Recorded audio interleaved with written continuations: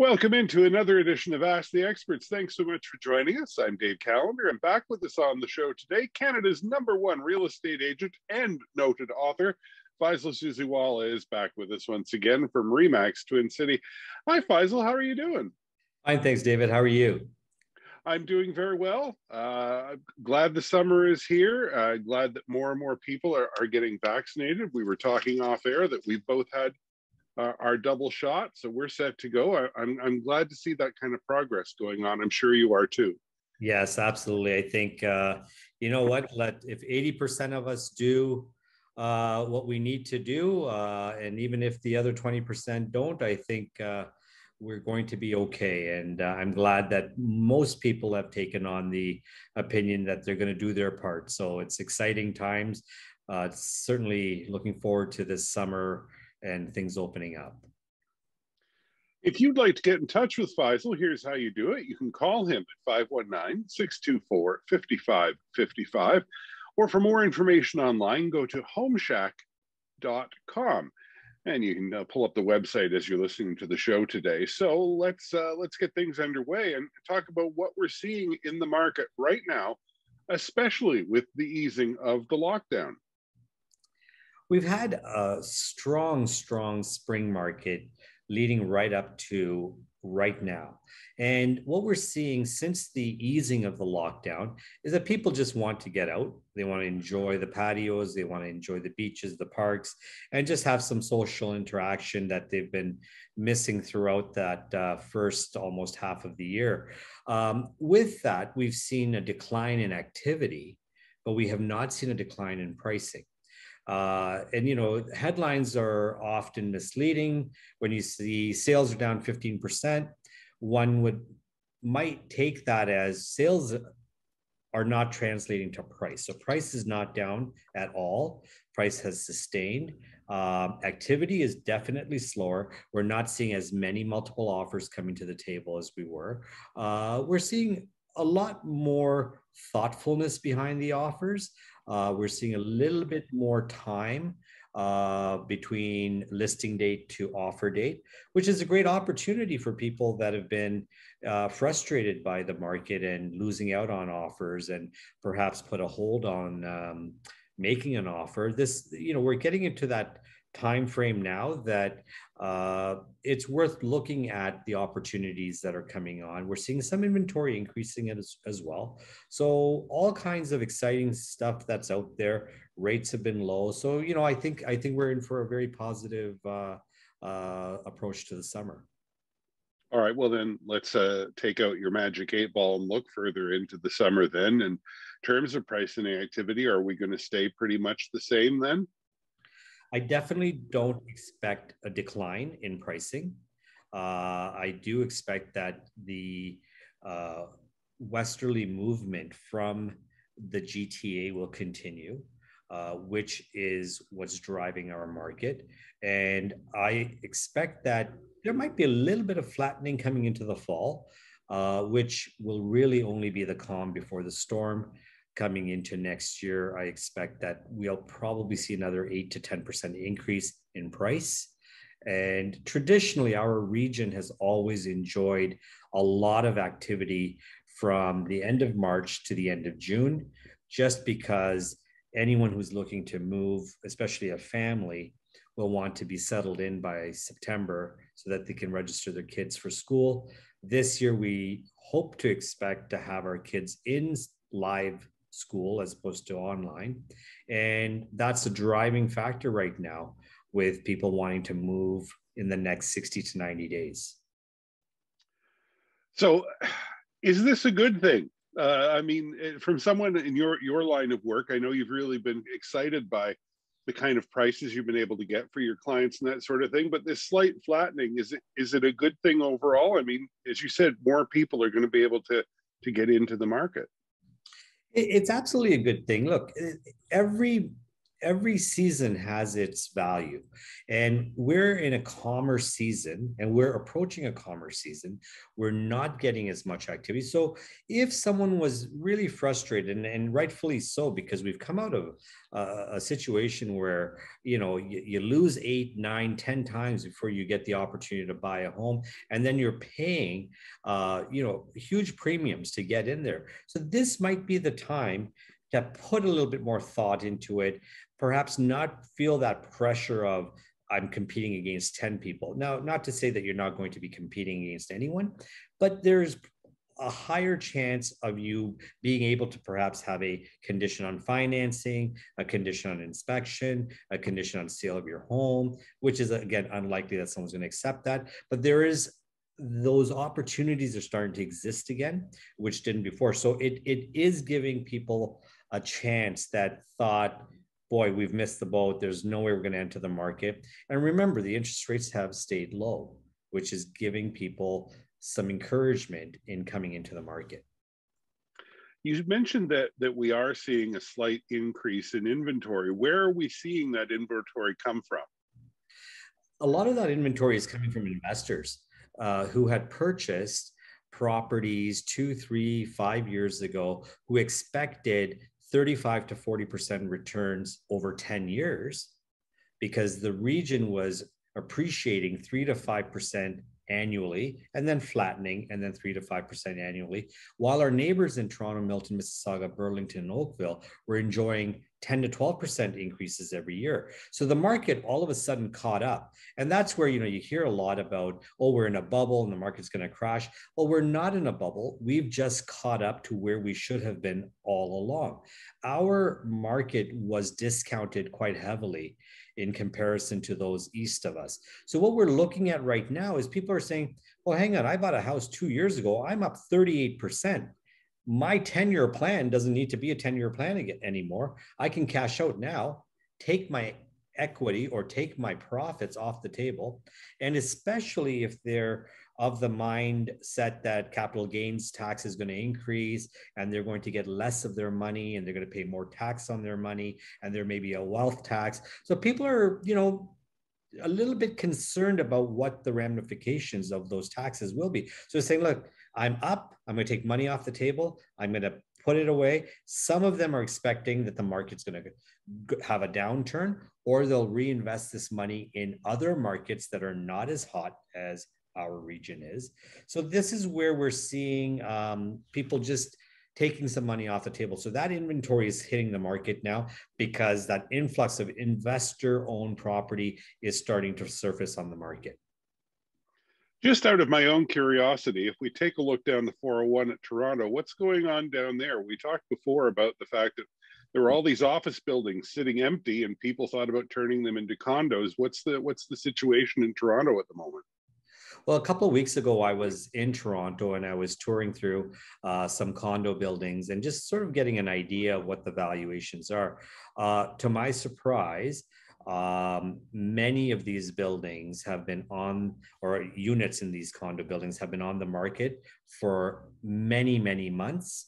They had been on the market earlier in the year, taken off, relisted now. I'm seeing constant price reductions. I'm getting calls from agents saying, bring your clients back because we're expecting a further price reduction. So I see a little bit of a depressed market in the condo market in Toronto. I don't think that it's at the bottom yet. And I do feel that the condo market will decline in Toronto until immigration opens up again. And we're going to see that ramp right back up. So it's hard to say when the bottom is there on the condo market, but I already see approximately a 10% decline from what the peak was a year and a half ago in Toronto. Office buildings, I don't know a whole lot about, but I do know that they are currently empty. Many of them are. The work at home environment has created this, ability not to have to drive into work every day. What's going to be interesting about that is collaboration is not there. And people are missing that interaction and the energy of the work environment. So I believe that a hybrid program will exist where, work at home 2 or 3 days a week, work from the office 3 or 4 days a week, that type of thing, just to get people back into the mode. Because I think we've all been, working in our pajamas a little bit over the last year and a half. And there's a point where you kind of miss that environment, and it's more of a productive environment, in my opinion anyways, where you can be in the environment where there's energy and there's collaboration and there's discussion, and you're sort of submersed into that, as opposed to sitting at home on a Zoom call trying to figure out what to do next. Yeah, we might even be able to do radio shows in person again someday. Welcome back to the show. Thanks so much for joining us. With us this hour from Remax Twin City Realty, it's Faisal Susiwala, Canada's top real estate agent. If you'd like to get in touch, call 519-624-5555, or you can find out more right now as you listen to the radio show. Go online to homeshack.com. And now, just earlier this month, the new rules for the stress test came into effect, if I'm not mistaken. So what are you seeing now, Faisal? How is that affecting the market? Surprisingly, and I'm glad to see that it's little to no effect on the market. It has restricted people's budgets by 4%. That means that if they were qualified for a $500,000 mortgage, that is now reduced to $480,000. Most people were not buying to the absolute peak of their affordability, or to what they were qualified. So there must have been somewhat of a margin left in their affordability, that 4% decline in their ability to borrow has not negatively impacted their opportunity to buy a home. And it certainly hasn't shown in pricing in the sale of a home. Because the rates are so low, it seems to be compensating for a lot of the other factors that may have been noted as being negative to the market. There's a lot of external influences that assist, especially young buyers today, in getting into home ownership. And I know we'll talk about that a little bit more later on, but there are alternative resources available, be it through family funding or partnership funding and whatnot, to be able to come up with the down payment required. So the stress test, as much as it was meant to, level things off and make things a little bit easier for people to enter the market, it's had little to no impact, in my opinion. Now, back in 2017, when the stress test was first introduced, it was at 4.79% from whatever the existing lending rate was. You still had to qualify at 4.79. That was a big jump from the existing rate to qualify at that rate. Today's qualifying rate is 5.25, which is not that much of a jump. So it has little to no impact. Well, I'm glad to hear that. Is that what you were expecting? A lot of people seem to be worried. It was not what I was expecting, just because we hadn't really done the math on where things were going to be, whether the interest rates were going to continue staying as low as they are. And what we hadn't taken into factor consideration was that people were not pushing their limit from a qualifying perspective. So you may go into a bank right now and they might say, David, you can afford to go up to $750,000 mortgage. And you're saying, well, that's great. Thank you very much, Mr. Banker. But I would really not like to extend myself to 750,000. I'll just go to 500,000.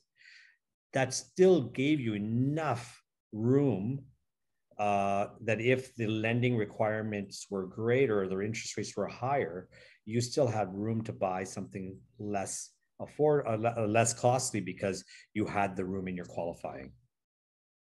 And since we mentioned the interest rates, let's talk about that. Are they going to stay low? What are you seeing going on there? Well, there's the crystal ball question, right? I don't expect the rates to increase. We've seen them stay very stable. We've seen them stay low. There's no indication that the rates are going to increase.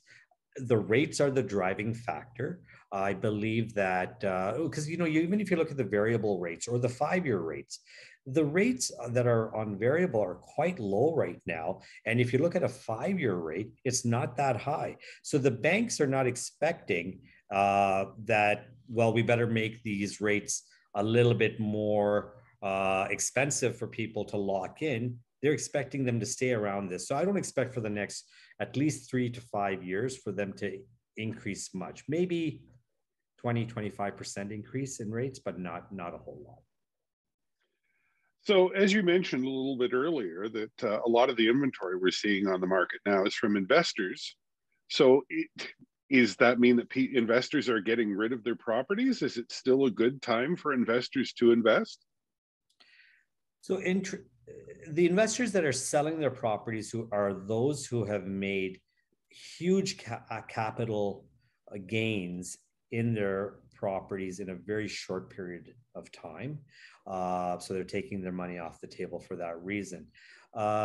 What makes it still attractive to invest in this market is the fact that the rental market is in high demand and low supply. So the rental rates have increased significantly. I can give you an example that even up to 2 years ago, the average townhome in the region of Waterloo would have been around $1,750 to $1,800 per month. Today, we're touching $2,500 per month. So that's a huge increase. That's allowing the values to increase, but it also allows the investor to borrow more money because the rates are so low that the rent still makes sense and is still allowing them to put that down payment in, and not that they're going to have a positive cash flow. And I talk a lot about this in my book, that you're not necessarily buying cash flow. You want to be able to, cash flow is great if you can get it, but don't buy based on cash flow, buy based on appreciation. And that's where people have seen the greatest levels of gain, is through appreciation. But the rental market is so hot right now that any investor entering the market buying a property today is not going to regret investing their money. So is that what you're seeing then, is that most investors are looking for multi-unit residential properties?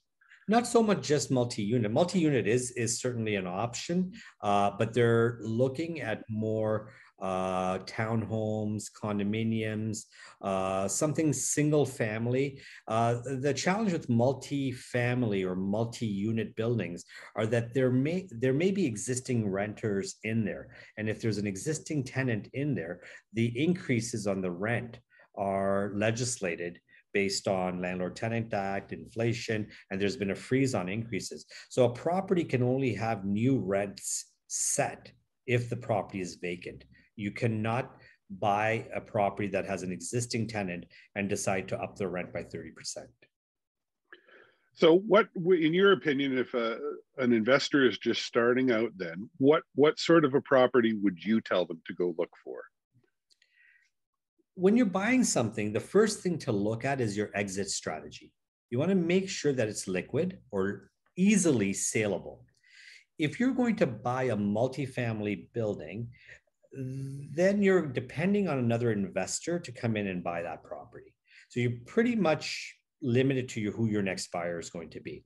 When you buy a single family home, a condominium, a townhome, a stacked townhome, or anything that has single family type of living, it will be attractive to a first-time home buyer, to a downsizer, to another investor. So there's a lot of different people that would be interested in buying that property. It's also easier to finance a property like that because it's conventional financing. You put your 20% down and you're able to buy that property, as opposed to going through a bunch of appraisals and reports and studies before you can buy that, and looking at cap rates and then the maintenance issues. And then when you're a landlord in a multifamily type of environment, you're a little bit of a babysitter as well, because if someone's making a lot of noise upstairs or they're doing something that they shouldn't be doing, you're going to get that call in the middle of the night saying, you need to make this thing stop or make it go away. Or there's a plumbing leak occurs in one of the units, it starts having an impact on all the other units as well. Welcome back to the show. Thanks for joining us today on Ask the Experts. I'm Dave Callender. My guest is Faisal Susiwala of Remax Twin City Realty, Canada's top real estate agent and author of the book, The Real Deal, available wherever great books are sold, like Amazon and Audible. We'll talk about that a little later on in the show. Before the break, we do want to mention that you can follow along at home by going to homeshack.com to learn more, or just call Faisal at 519-624-5555. Before the break, we were talking about, investing, if it's still a good time to invest. And along that topic, what are you seeing, Faisal, with people? Is it single investors buying stuff? I've been hearing in the news more about core development corporations. So what is that about? It's interesting. I've for many, many years said that our region is prime for investment. It has or had a lot of inventory available at one time to invest in and use that as a long-term plan to create wealth, to live off for retirement. And again, I talk a lot about my formula for investing, and we'll talk about that in a moment as well. But yes, so I've heard about core developments that has identified Cambridge, Guelph, the region as a prime area to invest. So they've got, I believe it's a fund of about $1 billion, and they've identified 10 cities where they've decided they're going to invest the money. Now, a lot of that is in Ontario, some of that is in Vancouver and some other provinces as well. But what they've done is they've, as an institution, have looked at the marketplace and said, where is there affordability? Where is there sustainability? Where is there good access? Where can we get the highest possible rents to make sense to that investment? So they're looking at a rate of return or a cap rate. And they've identified not commercial buildings, not office buildings, not plazas. They've identified single family homes, just as I mentioned earlier. So if you can scale that down as a family or as an individual and say that we're going to do the same thing, we're going to identify properties within our region that we can drive by every day. It's a tangible, it's not a mutual fund or a stock that can go to zero. And I'm going to invest my money into this and let it grow, because I see what I said earlier, appreciation, not cash flow. Cash flow is great, appreciation is better. And this is what companies like Core have identified, and Cambridge, Guelph, Kitchener-Waterloo are prime markets for their investment dollars to come into. So these corporations don't just blindly identify these. They do a lot of research. They look at where the maximum growth is going to be. And that's where I come back and say, I'm not sure that my investors who are exiting their properties right now are making a great decision, because the time to exit is not when there's that kind of demand in the market. When everybody's exiting, it's time to buy. And I really believe in that. Myself as an investor, I'm a long-term hold as opposed to in and out. And that's very important to sort of identify what your strategy is and what your goal is and what you're trying to achieve. Is it just quick in and out and to live off of that money? Or are you looking at retiring with some level of wealth and being able to live through your retirement and leave something for your family after you've moved on? Well, let's talk a little bit more about your formula for investing. I'm sure you get asked about it quite often, and another great reason to buy the book, folks. But let's give us a sneak peek. What is your formula for investing? Do you buy and hold, or do you flip? It sounds like you hold on to things. I do. And I call it, in my book, I've identified it as 20 to 20. 20 to 20 is the formula. You put 20% down and you wait 20 years, because you amortize it over that 20-year period. You pay it down with the rental income that you're receiving. And at the end of that 20-year period, you have a property that's paid off free and clear, that has grown from your 20% investment, because the rental income that was coming in was covering the financing. So what you were having is a depreciation in the amount of money that you owe the bank, and an appreciation in the value of the property. So you're making it on both ends. And that's the beauty of investing in real estate. It's an appreciating asset. Prices are just continuing to grow. Land values are going up. Material prices are going up. Immigration continues coming in. Demand keeps increasing. So, you talk about an industry that for many years was overlooked from an investment perspective because the easy thing to do was to give your money to a money manager. And I'm not against money managers. In fact, I believe in diversifying, but not putting all your money into that, because we've seen what happens when the markets take a turn.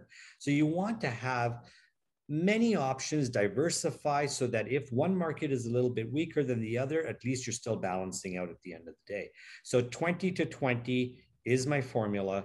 I love talking about how it works and how you increase your wealth doing it that way. And until you're at a certain age, what you can do is you continue leveraging the asset, because at the 5-year mark of the 20 years, if you're young enough and you've invested at an earlier age, and I have investors that started at 18 and 19 years old, and I have investors that just started investing at the age of 70.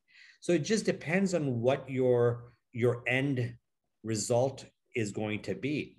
But if you're early enough, you can keep leveraging, meaning you can keep borrowing against your asset every time the equity increases, every time the value increases. And if you look at it every 5 years, you may be able to extract up to 20% of the value of that property out to go buy a second property, a third property, a fourth property. And let's just say now you're sitting at the age of 45.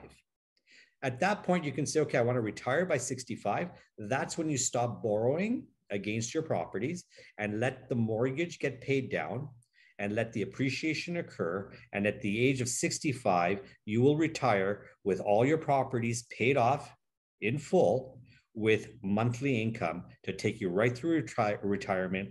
And this is another formula that we can use to invest for our children as well. And identify certain properties for your children in the same way you would in an RESP to pay for their education, to help them get started in life so that they don't have the struggles that many young people have today buying their first home. Well, I was going to ask what happens after the 20 years. It sounds like you will continue to hold on to a property for retirement. Is that what most people do? Yes, absolutely. And what you want to do is create a portfolio that at the age of 65, you have become accustomed to earning an X amount of dollars per year, and you're living a certain lifestyle. You live in a certain home, you drive a certain car, you take several vacations a year. You don't want your retirement years to be where you're saying, now that I'm retired, I don't have the kind of income that I used to have. So I'm going to now have to claw back. I'm going to have to sell my house. I'm going to have to sell a car. I can only take one vacation a year. I can't eat out anymore because I'm on a limited income. You want your income at retirement to actually be higher than what your income is while you're working. So, you'll get up in the morning and your only job is to collect rent on the first of the month, and you're living off of that rental income, and you have assets that are paid off. The beauty of those assets are that you can leave those assets behind for your loved ones and give them a start in life as well, or donate it or do whatever you want. But it's your money and it's paid off and it's your asset. It's money in the bank appreciating regularly. Let's talk a little bit more about what we can do for young people, since you mentioned it. A lot of young people are saying that they don't think they'll ever be able to own a home, or they're struggling to get into the marketplace. What are some other things we can do to help them? So it starts with family. If you have children, as soon as they're of age, I think it's very important to get them into the mindset of home ownership. We want to raise our young people knowing that they should be buying homes. And I get it. The millennial environment is, hey, I don't want all those headaches. I can lease my car. I can lease my home. I can put my food on a credit card and I'll pay it off every month. That's fine if that's what you choose to do, but there's no capital appreciation or wealth building in that formula.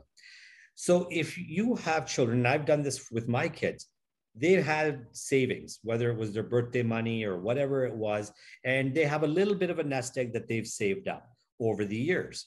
Well, when a property comes available, I know that my son or daughter wouldn't qualify for a mortgage or qualify to buy that home. make them your partner. If you need $50,000 down and they've got $5,000, buy them in at 10%, and you buy the 90% of the equity in there. And over time, let them buy you out, because it's going to force them to save money. It's going to force them to understand real estate, understand home ownership, and it's going to give them something to work towards. And I've done this with my kids. I've done this with my nephews, where I like to call it multi-level partnering. So it doesn't have to be all mine. I can take a little piece of the action. You can take a little piece of the action, and everybody wins in that formula. And because it's family, you give them the opportunity to increase their share over time. And this is one way that you're not just handing them a check at the end and saying, here you go, here's X amount of dollars, go buy yourself a house. They've learned how to save. They've learned how to manage. They've learned how to collect rent. And they're renting these properties out and collecting rent. And they're getting the return based on their investment. And you're getting the balance of it. So this is a good way to get people started. And I do this with family. I also do this with partners. So I have a group of doctors. I have a group of professionals. I have a group of friends. I have a group of clients. And I will invest alongside with them. If I'm recommending something and one of my buyers says, well, Faisal, would you put your money into it? Because I don't have enough to put mine into it. Well, sure. If I feel it's good for you, it should be good enough for me. And if I'm in a position to do it financially, then I'm happy to do it. So you can partner up. And by partnering up, you're now, and I understand that a lot of people don't like partnerships. They don't, but have a partnership agreement, have shotgun clauses in there. Speak to a lawyer, speak to an accountant, speak to the professionals, have everything drawn out so that you don't have conflicts later on in life. And that if, God forbid, you're not around, your family won't have conflicts. But what you're doing is you're creating a pool in which to invest. And that will give young people a start later on in life because they've now got equity. Inflation will eat up your money. You can't leave money sitting in the bank waiting for it to depreciate while everything else is increasing at 8, 10, 12. We've just seen 36 to 38% increase in values. So those people who were sitting at home 2 years ago saying, well, you know what? I'm just going to wait for the market to slow down and then I'll buy, but I'll save up my money right now. Unfortunately, it doesn't matter how much money they tried to save up. It wasn't 38% of the value of the home that they were trying to buy. Mm-hmm. And just before we go to break then, Faisal, just a little bit of advice. How do you get your teenagers to be interested in real estate? Because I remember when I was a teenager, I would have probably went, that's dull. But do your kids take after their dad? Are they interested? Well, unfortunately, they have to live with me and I eat, sleep, breathe real estate. So they have no choice. I've ruined them. But I think it's very important to educate our children. Financial literacy is so important. We've talked about this before, David, and I talk about this in my book. Like, you have to start teaching your kids at a very early age. I've been saying for years that schools have to have courses. That's great. You know, functions and calculus and biology are all great topics to learn in school, but let's learn about mortgages and investing and rates of return and interest and compound interest and what to do with your money, because that's a fact of life. And it's unbelievable. Not only kids, how many adults still don't have the basic concept of how all of that works. And it's so important to learn. So it starts at home. You have to make a conscious decision to sit down with your children and say, look, because I see what's going on in the marketplace today, and I get all the trolls on my Facebook yelling at me because the prices are going up too high and that their kids will never be able to buy a home. And I feel bad for that. But I also don't feel bad because those individuals should have been teaching their kids how to invest and holding their hands. If they owned a home, they should have helped their kids understand how home ownership works. Welcome back to the show. Very glad you joined us today. My guest is Faisal Susiwala of Remax Twin City Realty, online at homeshack.com, or you can give them a call at 519-624-5555. And I've been mentioning it throughout the show, but now let's actually talk about the book. Give us the official title once again, Faisal. So the book is called The Real Deal, Journey of a Billion-Dollar Real Estate Broker. And I wrote it throughout the COVID period over the last year, and I published it last year in September. And for folks who want to get a copy, you can get it on Amazon. It's also available as an audiobook from Audible, correct? Yes, it is. Okay, so whether you want to read it or listen to it, it's widely available, and it tells a lot of stories about your life in particular. And I guess the first question is the first question: what got you into the business? Well, I stumbled into this business almost by mistake, believe it or not. I was a 17-year-old kid watching late night television. And most of the listeners here are probably too young to remember Tom Vu. He was a gentleman on television on the back of a yacht, investing in real estate. And I'm like, I want to be that guy. He's got a nice big yacht. He's got beautiful ladies surrounding him, and he has sports cars and all of that. And I want to be that guy. So I learned a little bit about his course, and it was very expensive. That summer, I was at Galt Collegiate, and that summer, I had the opportunity to take a little course at Conestoga College, which was a licensing course, which I didn't even know. I thought I'd just learn a little bit about real estate, and maybe one day, if I had enough money, I could invest in real estate. Well, at the end of that course, all of my colleagues were getting their real estate license. I thought, oh, okay, well, maybe I should do that too. But I was still 17, so I had to wait until I was 18. I then got my real estate license. Then I went back to school, and a young friend of mine said, you should go talk to my dad. He owns a local brokerage. So I didn't have a car. I walked down to the local main street there, and I asked the broker if he would hire me. And he said, well, you look like you're 12 and you need to get some education behind you. So no, I will not hire you. And come back in a few years when you look older and you are serious about this. So I was waiting for the bus, and I remembered an old friend of my dad's, Mr. Maneri, Reed Maneri, lived across from the bus terminal, or sorry, had an office across from the bus terminal. So I went up, I asked him if he would consider hiring me, and he did. And that was the beginning of my career at the age of 18 while I was still in high school.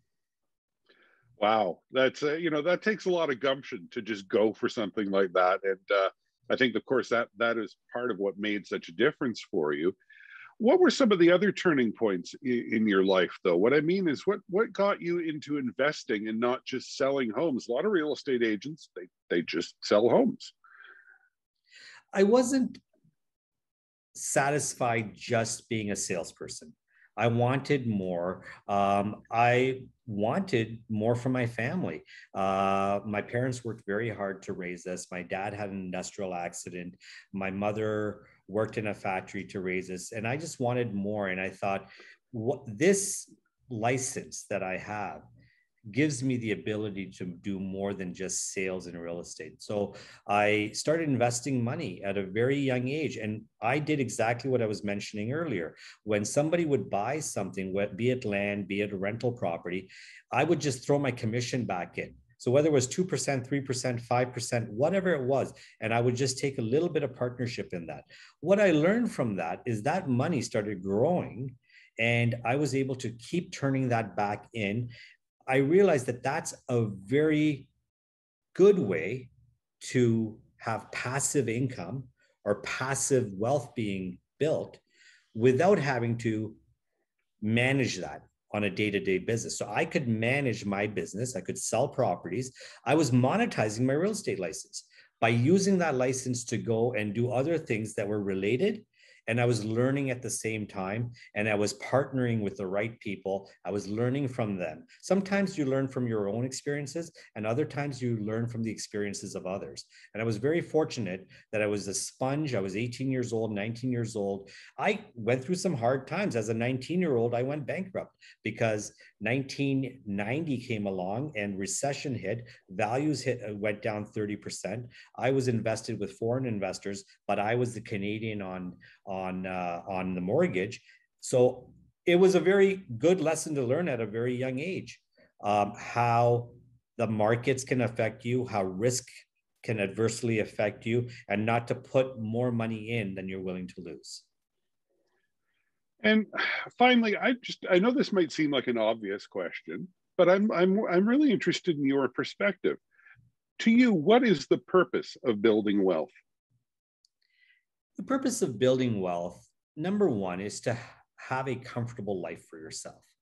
And I'm going to say this personally speaking. Number two is to create an environment for your children and for your family where they don't have that fear of the sheriff showing up at the door and locking you out, or you not being able to make the next mortgage payment, or having to live with that fear that tomorrow everything can be taken away from you. When you build wealth, you have things to fall back on. And that's where I believe in diversity, to have many different investments, many different types of investments, even in the same portfolio. So you could have commercial, you could have residential, you could have industrial, you could have land holdings, you could have single family homes. And then you could have mutual funds and stocks and bonds and cash and gold, whatever it may be, but just to diversify your investments so that you have checks and balances in areas that are not always there. So comfort is one, fear is the other, and I'm speaking personally. And the last is to be able to do stuff for your community, to be able to give back to your community, a community that supports you, that enables you to earn what you do, enables you to build your wealth. It's only right that you continuously give back. And that's something that's very near and dear to my heart. All right, folks, it's all great reasons to buy a copy of the book. And after you've done reading the book, Faisal, quickly tell us what sort of tools are we going to have in our hands after we've finished?